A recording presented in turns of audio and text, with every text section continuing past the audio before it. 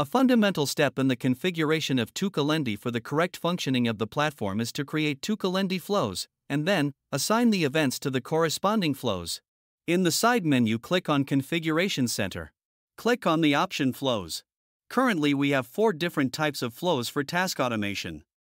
Click on Select on the type of flow you want to create to start creating it. In the following tutorials we will show you how to create each flow and assign the events to the flows.